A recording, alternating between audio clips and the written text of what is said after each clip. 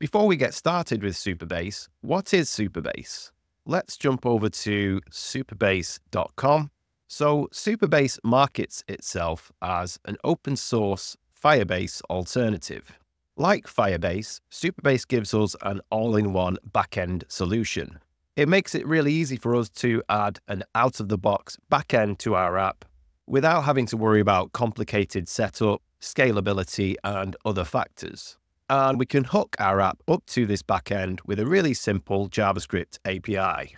So Supabase gives us a database, although unlike Firebase's proprietary Firestore and real-time databases, which are NoSQL databases, Supabase gives us a SQL database, a PostgreSQL database. And this means that instead of storing our data in JavaScript-type objects, we'll be storing our data in tables with rows and columns. Supabase gives us authentication so that we can easily register, log in, and log out our users. And it gives us edge functions, and these are like Firebase's cloud functions. And these allow us to add extra backend functionality to our app without having to set up an extra backend application. So for example, we could use these to interact with APIs. We can even use them to interact with our database, our authentication, and our storage. And we can use these to execute any code that we don't want to execute on the front end. Supabase gives us storage so that we can store files and allow the user to upload files, such as videos and images. And like Firebase, Supabase gives us real-time capabilities so that if a user is running your app on two different devices and they make a change on one device, they'll instantly see the change on the other device. And it also has vector for creating AI applications.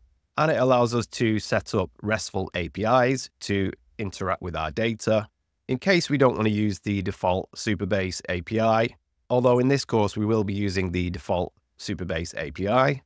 Help me out with a quick like, comment, share, or subscribe. But one of the best selling points of Supabase is that it's all based on open source technologies. You can take your entire Supabase instance and run it locally. You can change the core Supabase code if you want to, and you can deploy your Supabase instance to your own server or deploy it to a cloud hosting provider such as DigitalOcean. Or you can just keep it running on Supabase's servers if you're happy with their pricing. And their pricing is quite reasonable. So I'm going to jump to the menu and jump to the pricing page.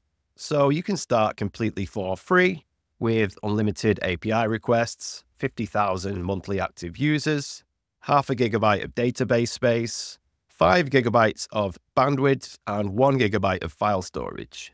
And this is more than enough for most apps to get started.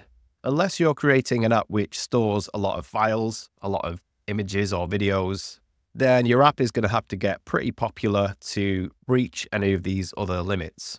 And when your app gets too big, you can switch to the Pro plan for $25 a month, which massively increases all of your limits. And on this plan, you will be charged a little bit extra if you go over any of these limits. But again, I think your app would have to be pretty big and pretty popular to go over any of these limits. But everything we're going to do in this course can be done completely for free. So you don't need to worry about cost. Just make sure you don't share your app with tens of thousands of people, and you definitely won't breach any of the free limits.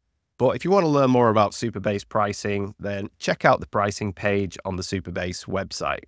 Get the full course, including authentication, row-level security and policies, database functions and triggers, storage, edge functions, and running Supabase locally from makeappsacademy.com, or click the link in the description.